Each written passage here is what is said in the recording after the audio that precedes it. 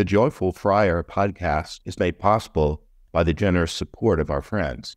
To support the podcast, please visit nathan-castle.com and donate today. Hi, and welcome to this episode of the Joyful Friar podcast. I'm your host, Father Nathan Castle, and today I have Dr. Jan Holden with me. I'm eager for you to get to know her and for me to get to know her better. We're acquainted through our membership in IANS, the International Association for Near-Death Studies, and you're the current president, correct? That's right. And I was invited to speak to the local IANS chapter in Dallas within the past year, I think. Wasn't it last winter? Yeah, that's right. And Jan and her husband hosted me in their home. So that was how we got a little better acquainted. So today I want to get to know her better and give you an opportunity to make a new friend. Dr. Holden has well, first of all, your website is www.janholden.com, Holden. And anybody that after this episode wants to know more about you, it's very well laid out and it explains a lot of your interests. But along the top of it, it says that you are a near-death experiencer and transpersonal pioneer researcher. That's right. Tell us a little bit about that and how that became your the way that you introduce yourself to the world. Yeah. Well, actually, that was my web designer's recommendation to refer to myself as a pioneer. And there actually are other people who deserve that title more than I do. But I was in pretty much toward the beginning of research in the field. So I had started out, I was just to a little background that I was always interested in things that couldn't be easily explained. And so I read about, Edgar Cayce and mysticism and things like that in high school, even junior high. And then in college, when I was in college, home for the summer, my father had read a book called The Great Soul Trial.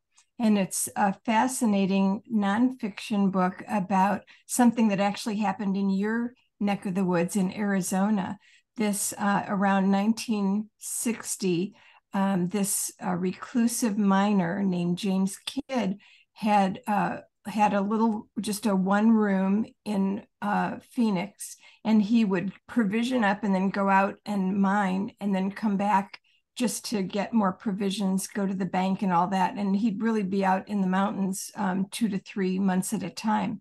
So he went off one day and then never came back. And after 7 years, the state of Arizona opened his safe deposit box and found there several $100,000 and a handwritten note that he wanted the money used for research. He wrote this research on the survival of the human soul after death.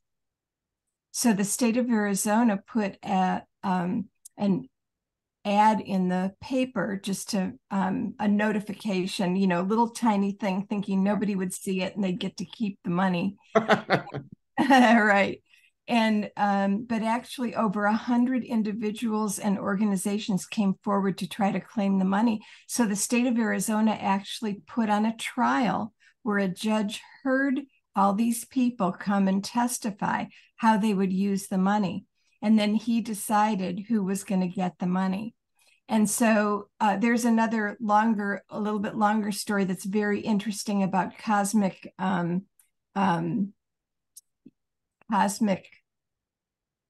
don't know, synchronicity or something. But the main thing is that in this book, most of the book is the actual testimony from the trial about people like the head of research from the American Society for Psychical Research, the Psychical Research Foundation, testifying how they would use this money to research this question. So it was very fascinating to me as an undergraduate in psychology studying behaviorism, which is just about the most opposite thing from studying the survival of the human soul after death as you can get. But it sort of planted a seed. So when I read Raymond Moody's book, Life After Life in 1978, I became really interested in near-death experiences. And then, much longer story, much shorter, when I was finishing my doctorate in counselor education, I was looking for a dissertation topic and ended up doing my dissertation on near-death experiences. And I was hooked. Now, what year would that have been? When did you choose that topic? I chose the topic probably around 1986, and I finished my degree in 1988. All right. So that's about a decade after Raymond Moody wrote. That's right. And was that how you began to meet some of the other kind of luminaries, founders of IANDS? Exactly. In fact, when it came time to publish my dissertation, I had, of course, in the process of my research, stumbled onto the Journal of Near-Death Studies, which I didn't even know existed. And I submitted my first manuscript there for publication. And the editor was Bruce Grayson, the psychiatrist who recently wrote his memoir, his professional memoir about being an NDE researcher, titled After. Yes. And and so he and I became professional friends. And then about, I don't know, 12 or I've lost count now, years ago, he asked me if I would assume editorship of the journal. I was just going to say that you not only submitted a paper to it, you became its editor eventually. That's right. That's right. So that's the work, one of the things that I've been doing over the past many years. So since finishing my doctorate in 88, I finished that spring, and that fall I started my academic position on faculty at the University of North Texas in the counseling program. So in that program, we prepare counselors to work in private practice, in schools, and in other settings. And so I did that for 31 years, and then retired in 2019. A lot of people don't realize that a professor's job actually has 3 equal parts to it, and teaching is only 1/3 of it. Another third is service. And that, for example, I was president of IANDS once before, some years back, and that's part of that service obligation. And then the other third is research. And so my research focus was the counseling implications of near-death experiences and related experiences. Mm-hmm. And that is it seems like it might be kind of a narrow title, but it's actually very broad, because counseling, for example, is based in a philosophy of life. And so near-death experiences definitely have something to say about the nature of reality and who we really are. And so that interfaces with counseling. It isn't just what happens in the counseling room if somebody who had an NDE discloses that. It's a lot bigger. Yes. I have one of my prayer partners is a counselor whose practice is, she has a specialty of working with people that have had NDEs or other spiritually transformative experiences, because they're a niche that has specific needs about how they might approach counsel.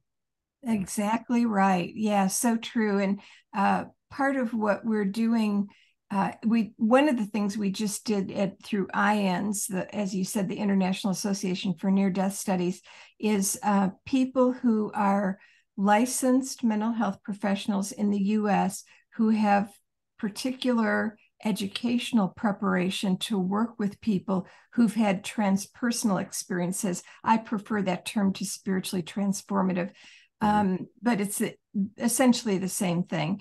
That they can apply to be on a listing that we're about to put up on the IANDS website. And I think our first round of applicants, we have about a dozen people listed, from representing, I think, 7 different states so far. So any of your listeners who might be licensed mental health professionals in the U.S. with specific educational preparation around working with clients with transpersonal experiences are welcome to apply, and they can find the application at the IN's website.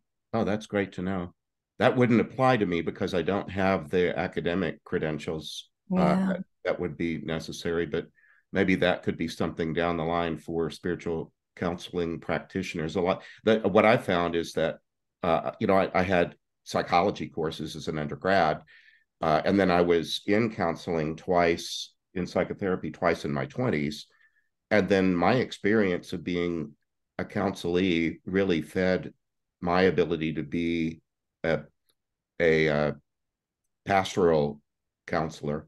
And a lot of people don't have the I don't know, either the culture availability to go to a certified counselor. It's just not done in their family or their group of whatever. And then sometimes they just don't have the insurance or the ability to pay. And so oftentimes people that might be in the pastoral field end up filling in gaps for folk that don't have access to practitioners.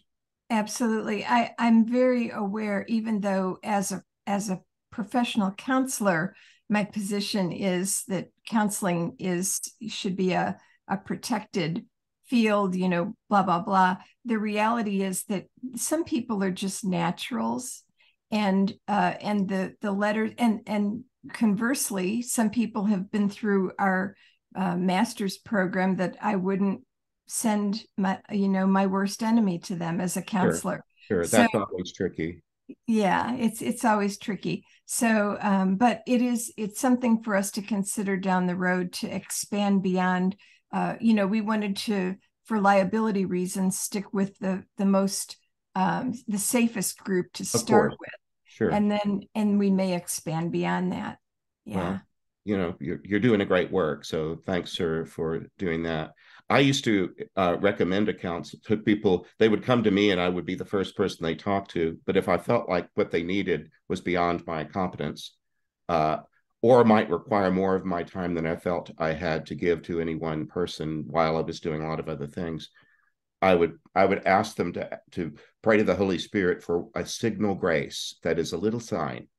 Go make an appointment with somebody, but before you even go in the room, pray for a signal grace to know whether you're with the right person or not. And by the end of that 50-minute hour, maybe you'll know whether to make the next appointment with them or to keep going. Yeah. Because it's too easy for people to say, well, I went to a counselor and it didn't click. And they can sometimes write off counseling completely because they had one dissatisfying experience of it. Yeah.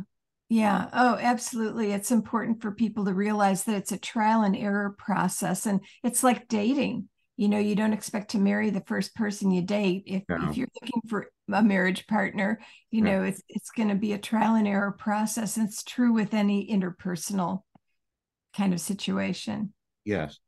All right. So you were that young college student and then a PhD student who found yourself interested enough in near death and other kinds of.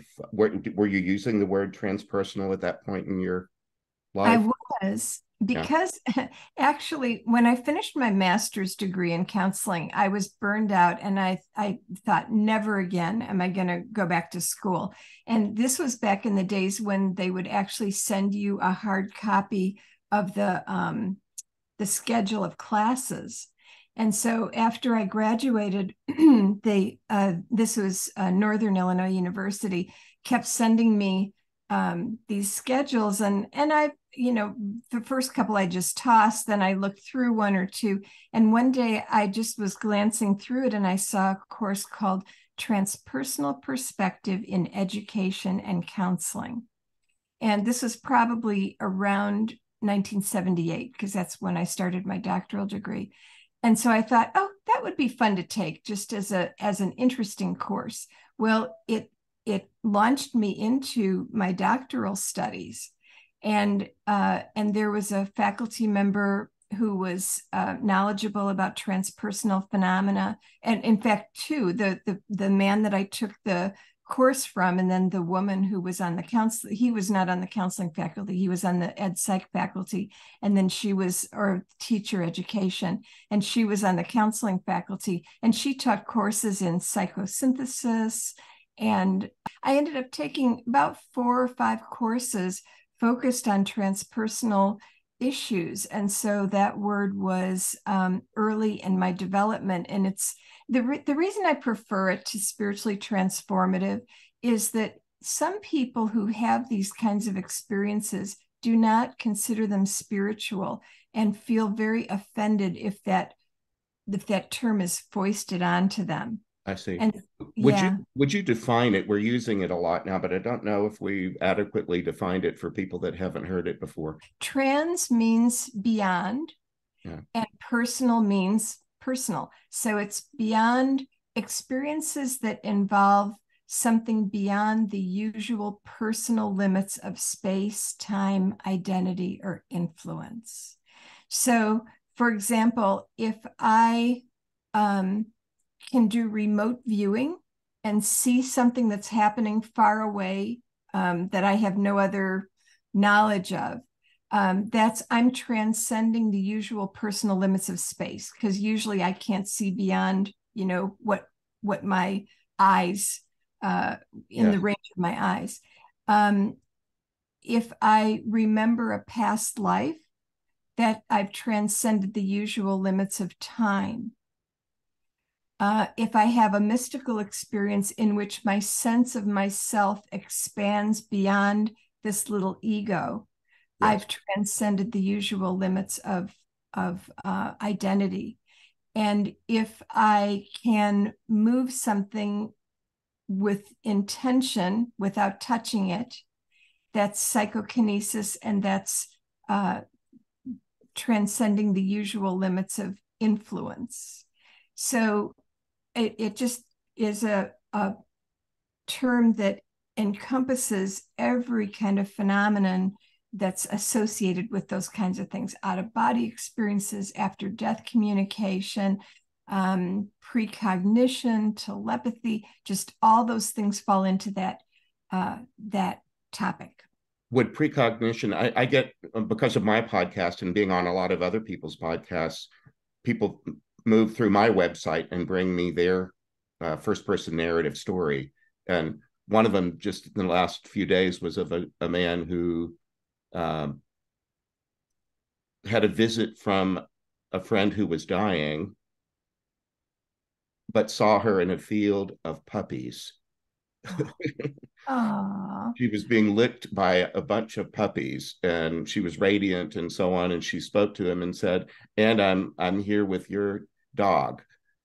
And he woke up from this dream and got a call from his mother saying she passed during the night. Right. He said that was the thing. In his case, he did interpret that in a spiritual way, confirming the reality of life after death. And that was he was talking to a priest, and so he emailed to say that's the thing that brought me back to church, was having this dream that affirmed for him that the message that there is life after death that one might hear in Christian churches was enough to make him give that a second look. Wow, that is really wonderful. And and one of the things I like about the word transpersonal is that if somebody wants to perceive of their experience as spiritual, there's plenty of room for that. They just don't have to. Of course. And so, and that's a wonderful anecdote. That's what, I don't know if you're familiar, and you might want to actually do this in the future, is interview William at Shared Crossing, because they research shared death experiences, which is exactly what that man who wrote to you, it would fall into that category. He shared in her dying process remotely, psychically, and so many things about that experience fit what William Peters has found, that the experiences are, most people do consider them spiritual. They're very reassuring, and life-changing in positive ways. And they take a few different forms. That's one type of shared death experience. I think you'd really enjoy interviewing him. Is he at UC Santa Barbara? He is in Santa Barbara. I don't know if he's at UC. The Shared Crossing Initiative is an independent organization. Okay. So it's not affiliated with a university. Was he an academic? Was he? I don't think he was. No, he has a master's degree. And I don't even know whether he's adjuncted or anything like that. He's also a marriage and family therapist. So he has a really interesting history. You'd have a lot of fun talking to him. I bet so. Well, thanks for that recommendation. I see we broaden as we do. We meet more people, and all these podcasts and stuff for me is a new part of my world. But now my inbox is full of recommendations from other people. You got to look at this website. You got to see this video and stuff. There aren't enough hours in the day to do all of it. But I think I'm on his list because he keeps showing up in my world. One of these days, I'll follow through on that. Sounds good. Sounds good. Well, we've talked some about how you got started in this field, but then for much of your career, you were training people to be counselors, right? Yeah, that's right. And one of the things I did at my university was developed a course on the transpersonal perspective in counseling. And I've taught it every other year for probably 20 years. And so trying to prepare counselors for working with clients who've had transpersonal experiences. And what the students at the end of the course, at every university, I think they do this now, where at the end of the course, the students provide anonymous feedback. So you don't know who's writing it, and they can be free to say whatever they want to. And the two things that the students from this course say most often is, number one, this course changed my life. Which, as a teacher, that no one could say anything more valuable to you as a teacher than to know that this course changed their life in a positive way. And the other thing is that they say, I shudder to think how I would have responded to a client disclosing a transpersonal experience prior to this class. Now I feel prepared to do it. I had no idea what I didn't know. And so it really seems to open a lot of vistas for people and help them feel. And once they know a little bit of what they didn't know, then that can create an appetite for wanting to know more and seeking it out. Absolutely. And in fact, we always grieve the end of this course. We all feel sad that it's over because we're not going to be continuing to meet and talk about these wonderful topics. And I've had a couple classes over the years where they didn't want to stop, and we kept meeting for lunch periods. One of them went on for like a year afterwards. And so it's a really meaningful experience. What I've begun to do with stuff like that is to say, well, it's true, we're all too busy and this is over, or we have other things to do. But what if we got together in the afterlife? That's a great idea. Let's have an afterlife one where we're all at leisure. Nobody's, everybody's welcome. It doesn't cost anything. We don't have to travel. We can just be here.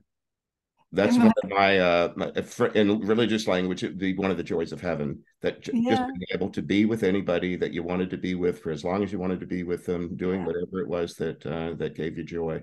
Yeah, for endless time. When you taught that course over 20 years, how was it different at the end of that span than it was at the beginning? Was there a way in which your thoughts grew or changed, morphed? That's a really good question. Not that I'm really aware of. I think the students have changed, and somewhat. And like the most recent class, whereas originally the students, there'd be about a third of the students would come to the class saying, I don't know if I'm on board with this, but I want to take the class to find out, what's what. And by the end of the class, almost all of them were like, oh, I get this.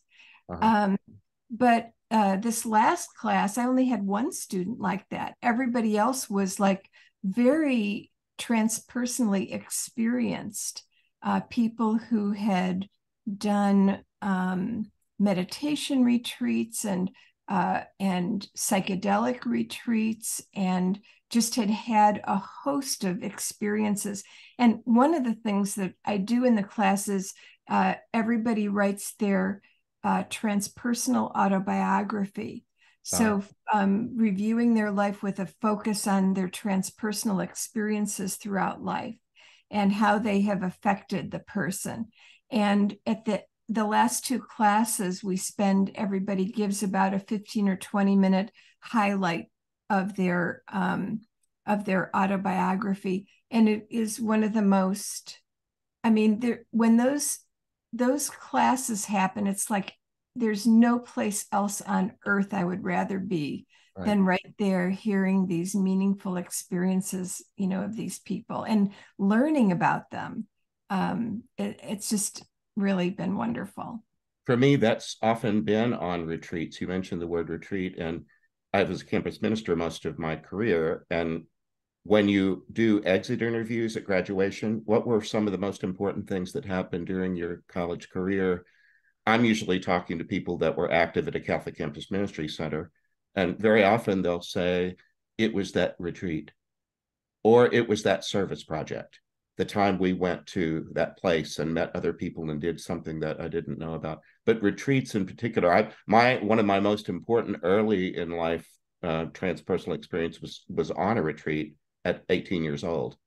And I was a senior in high school, but it was at the local college. Actually, it was Lamar in Beaumont in Texas. And on it, it was a group of college students that for the weekend pretended to be mom and dad. And they put us in groups. We were all high school seniors. And this was something that college students were doing for high school seniors. And they put us in these family groups. And for the weekend, we talked about our family life. And I had no idea that was what it was going to be when I went into it. It was a Catholic retreat, so I thought it would be safe.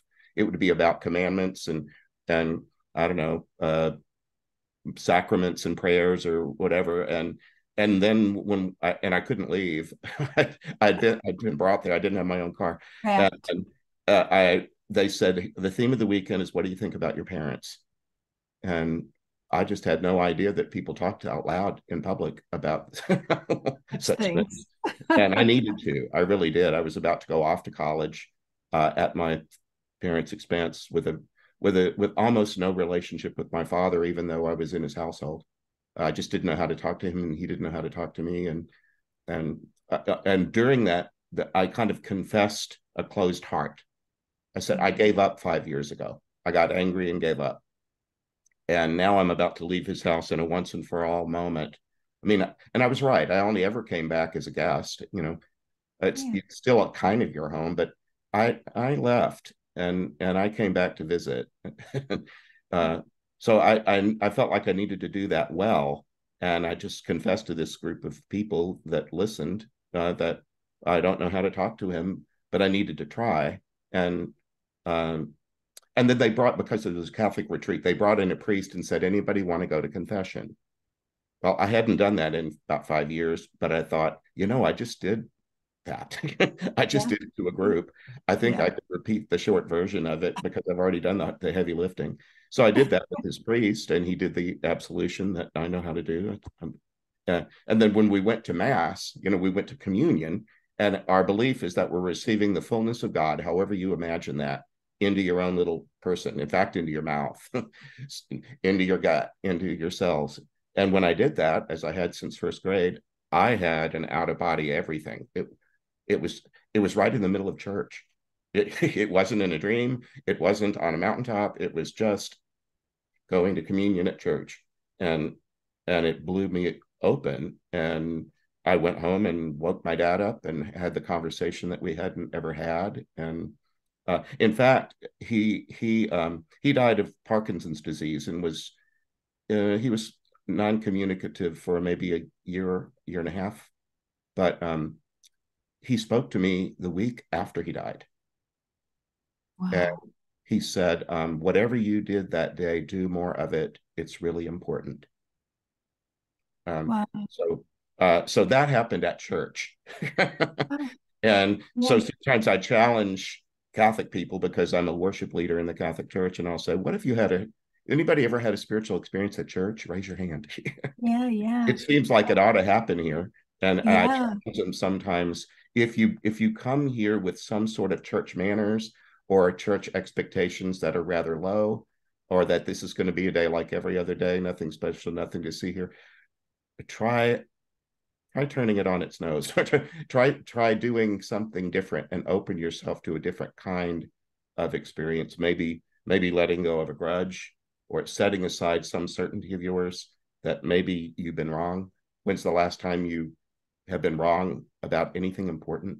When did you last change your mind?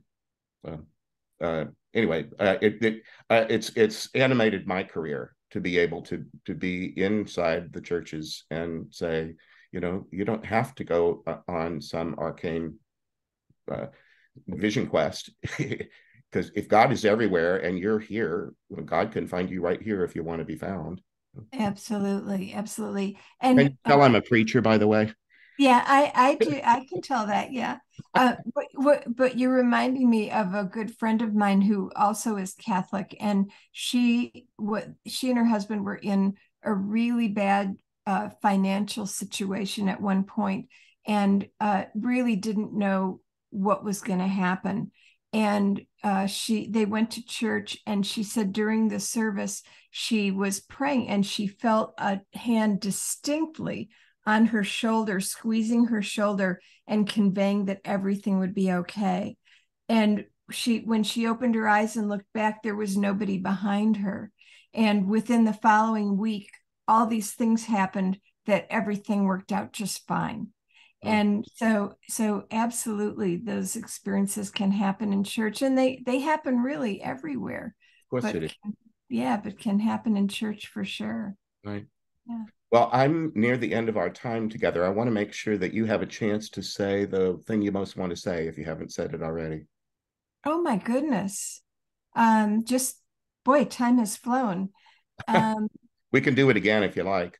Yeah, well, I would be happy to. We haven't talked specifically about near-death experiences. Maybe you've already talked about that topic with other people. And another topic that I talk about that I've researched is after-death communication, which you just gave an example of your father communicating with you after his passing. So I'd be happy to come back anytime you'd like. Well, and those don't happen to just some odd subset of the population. You don't have to be some woo-woo person that's all into their meditations and their crystals or whatever. It happens to all kind of people. One of the things I love about IONS is that when you're with a group of IONS people, it's like jury duty. You're just thrown together with everybody, and everybody has a story to tell, and they can tell it in a safe place where nobody's going to make fun or call them crazy. Exactly right. Yeah. And there is something, I know we're talking in August, and this program is probably going to air in January. Our annual conference is Labor Day. So for me, it's coming up soon. But we have it every year. In fact, next year, 2024, is going to be in the Phoenix, Arizona area. Oh, sweet. So it's going to be right in your backyard. There is something special about that conference. I have told the story that the counseling program I was at UNT specialized in play therapy, which is counseling children ages 2 to 10 using a playroom with toys and things like that. And they're world renowned for that. It's the #1 play therapy program in the world. And so I had students in my transpersonal class who who were specializing actually in that, but they also took the transpersonal class. And so one year, a few of them came with me to the IONS conference. And about the third day into the conference, they pulled me aside and they said, you would think that people who are dedicated to the welfare of children, when they get together for a conference, there would be this feeling of esprit and connection and shared dedication and all that. And they said, but that's not what it's like. There's actually a lot of political infighting and stuff like that. It's not that wonderful. But they said here at the IANS conference, there's this spirit of connectedness and that we just love. And I've experienced that every time. I feel like I'm with my own kind when I'm there, whatever that means, because I'm a universal. I try to be a universal person to begin with. I don't want anybody to not be my kind, but there's a wonder when you're at that conference. And I would say in closing, IANDS, just look it up. It's ians.org. Isn't that the website? Yes. It also has local chapters in many metropolitan areas. There's a lot of online program if you're not in a big city or where there's a small group. I've compared the local IANS experience to something like a 12-step program where you can walk in right off the street and just take a seat and be welcomed. And you can either speak or not speak about what you might have to say, test it out. But anyway, I do need to stop, and I'm the one that's talking, so I need to and make this show come to an end. So I'd like to say to the audience, if you would like to know more about Dr. Holden's work or things that we didn't talk about today, you can email me through my website, info@nathan-castle.com, and say, she was fascinating, and I'd like to know more about X. That might help us to get you back and tee up another conversation. Sounds great. I'd love it. All right. Well, for right now, I'm going to say goodbye to this audience. Thank you for being with us today on the Joyful Friar podcast. If there's anything that I can do for you, please contact me through the website, nathan-castle.com. Until next time, God bless you. Bye-bye. I hope you enjoyed this episode of the Joyful Friar. Please like, follow, and subscribe. You can visit me at nathan-castle.com. Send me a message by clicking the contact button. God bless.